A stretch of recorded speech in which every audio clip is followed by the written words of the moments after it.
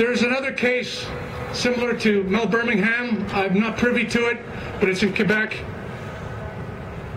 And what's going on? We have another one, and no one is doing anything. So is the government going to talk to the province? Is the province going to talk to the government?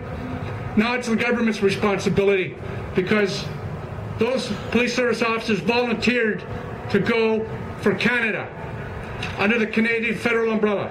It is the federal responsibility to take care of those other officers that come back disabled, as well as the RCMP officers. I have another sad story, unfortunately. I was contacted by a serving member of the RCMP, Sergeant Brian Kelly. Some of you may have remembered him. He was our first serious casualty in Kabul, Afghanistan, from a suicide bomber. He lost a third of one of his legs, and today he is injured. He's an injured veteran, and he bled. He was the first Canadian RCMP officer to literally bleed on Afghan soil. Not to say that others are not bleeding in other ways. Well,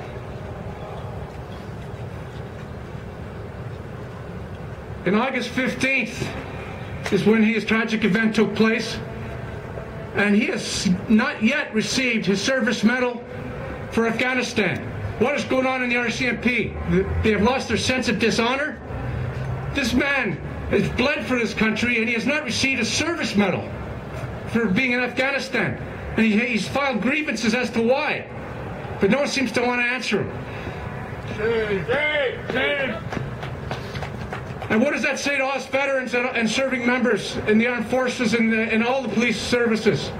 It's a tragedy. It's an insult to us all. And in one closing comment, I sent a letter to Prime Minister Harper over a year ago. And I was referred to Veterans Affairs, who never answered me. I resent it again. This time they sent me to the Treasury Board. Why in hell did they send me to the Treasury Board? I have no idea. It was an insult, as far as I was concerned. And then they sent my letter to the Minister of Public Safety. Still, never got a reply from the Prime Minister.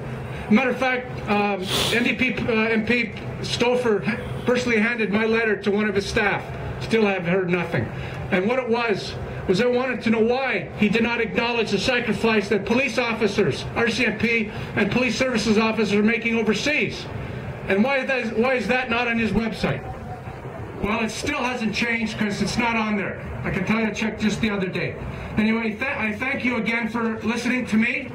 And again, we owe a lot to Brian Dick for inspiring us all to be here. Thank you.